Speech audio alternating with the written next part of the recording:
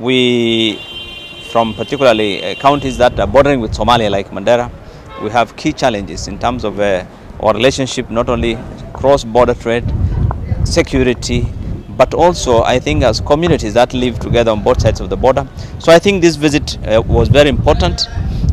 We had an opportunity to meet with His Excellency the President, and we discussed, how to address some of the challenges really as nations that are neighbors, that have had a very long relationship, that share the same problems of security. I think there's a lot that we need to do to understand the challenges facing this country, because it's only after Somalia has actually addressed its fundamental problems, political and security and so forth, that we will be able to, as Kenya, also live, comfortably and in peace.